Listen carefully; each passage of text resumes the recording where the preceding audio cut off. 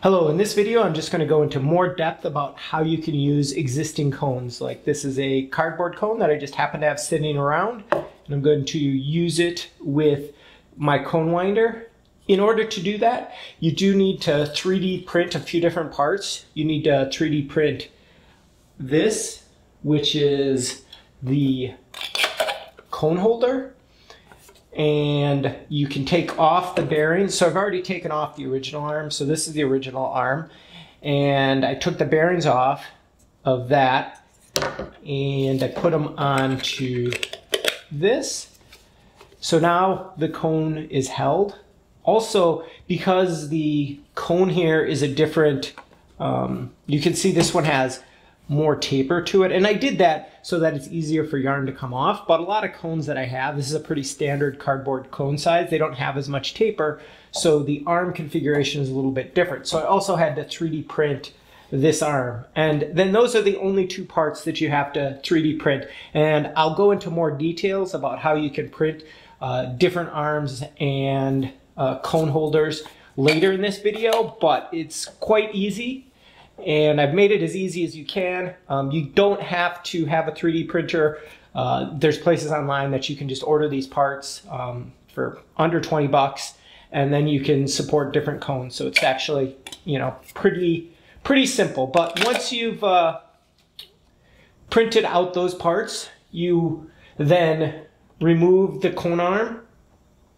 Changing out the arms is actually quite easy. There's just 4 Phillips screws that you have to remove, and then the arm will come right off. And on the back, I made it even easier because the nuts that hold these in place actually have little plastic walls next to them, so that you don't have to worry about the nuts spinning while you're working on the screws. So it really is just take a Phillips screwdriver and take off these 4 screws, and you can swap out an arm quite easily. And once the arm is installed, you just insert this onto the arm holder. So there are a few things that you're losing that I'll just point out. So there are magnets in the one that I ship out, and while I have holes for the magnets, you're probably not going to get, it's 3mm diameter by 3mm long magnets, and if you can get those, that's great. That'll help hold the arm holder in place. But I found that, you know, it's really nice with these cones. Everything fits perfectly, but with 3D printed parts, the fit isn't quite as good, and it's not really necessary. So I wouldn't worry about magnets in those. I'm not putting magnets in these when I'm just sort of showing it off. Also, another thing that this doesn't have is I put a rubber ring around my cone holder, and that's just not something that's practical to put onto these. But again, in all my testing, it's working okay. I added both the magnets and the rubber cone holder pretty late in development, just as ways to sort of improve the design. But a lot of my early, or all of my early testing, just used it without those things, and it worked pretty well. A lot of beta testers never even tested this later version. But anyways, those are the only 2 real significant differences. So once you've got the cone installed, then it's just a matter of pulling the yarn through just like you would with the standard cones. And then wrapping it around the drum, or around the cone a few times. Pretty simple stuff. So then at this point, you're good to go.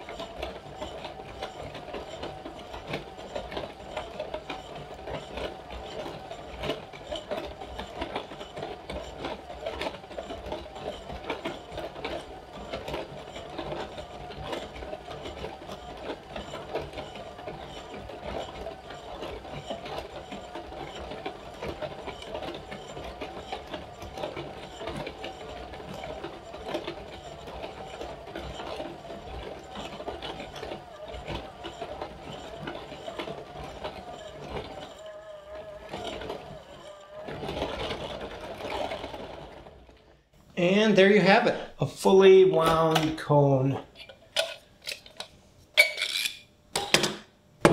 onto a used cardboard cone. Works just fine. Another system I'm working on is a tube holder. So this one's gonna require a few more tweaks. It's working, but not perfectly yet. So I won't show you how it works yet, but I'll definitely release the files for this eventually. But the idea of this is that some people said they wanted to wind onto tubes. And while this isn't quite as ideal as a cone for a lot of people, I know that some people wanted them. So now I'm going to show you how in the software to generate a arm like this for holding the cone, a cone holder, and then also a cone if you want to 3D print cones of different sizes. So I will have files released in a format that you can just 3D print them. This tutorial is more about showing people how they can do their own in case they have a cone that's not a standard size and they want to print a holder basically for the cone winder that works with these different sized cones. So I will be releasing a file in Fusion 360. So this is an app. I pay for it because I'm a business, but I believe that there's a free version of it. I think there is. There certainly used to be a free version of it for people that are just hobbyists. So definitely look into that. But you'll need Fusion 360, or someone will have to have it installed on their computer, and then you'll get this file open and it'll sort of look like this, which is sort of confusing. So you can turn on or off the cone and the cone holder. Now you see just the arm like this, and you can sort of rotate it. You may have to get a tutorial on how to use Fusion 360. I'm not going to show you how everything works in the app, but there's some great tutorials out there. But that's the arm, this is the cone holder, and then this is the cone, and you can look at each of those independently. And what I've done to make this as easy as possible is I've included in modify some parameters, and let's show what that looks like here. Oh, you can't see it. Let me see if I can fix this. Okay, there's some weirdness going on here. So I can only show you the parameters window or the Fusion 360 window. Sorry about that, but this is the parameter window. This will normally show up on the top of the other window we were just on. And inside of here, you can see that there's this smaller ID, a large ID, and a length. So that's the smaller inner diameter of the cone. This is the larger inner diameter, so the bigger side of the cone, its inner diameter, and the length. I've got a video sort of showing what these measurements are. I'll insert that here. There's 3 measurements that you need from your cones. The first is an inner diameter for the larger end, and you need an inner diameter for the other end. And on this case, the cardboard cone is rounded, so you actually need the inner diameter without the rounding. So what I'm going to do is I'm going to measure the outer diameter here, and then I would measure the thickness of the cardboard and subtract 2 times the thickness from the outer diameter to get the inner diameter if the cone hadn't been rolled in on itself on the end. And then you also need to measure the length of the cone. And I'm using a caliper here, but you can definitely just use a ruler or something and just do the best you can. You need to measure it in millimeters, but if you measure it in inches, you can use an online tool to convert your inch measurement into millimeters quite easily. So that's pretty much the only measurements you need. So let's say we've got a cone that has the same inner diameter for the small end, but the outer diameter is going to be, let's say, 75. So somewhat bigger. And let's say the length is a little bit different. Let's say it's 180. So we'll change this one from 175 to 180. So now we've got the new cone, and its inner diameter on the large end is bigger and it's slightly longer. So it's generated that. In addition to that, it's also generated a new cone holder that fits the new cone, and it's generated a new arm. So you can sort of see from the side. Oh, let's turn these other ones off. The arm has got some weird angles to it, and all of the correct angles are also computed when you give it those new parameters. So it generates all three of these pieces. And then from here, you can just right click on these and you save as mesh and export it as an STL format or whatever format your 3D printer wants to consume. And then you've got your file for a 3D printer, and you can print it if you have a 3D printer, or sometimes your local library will print these files.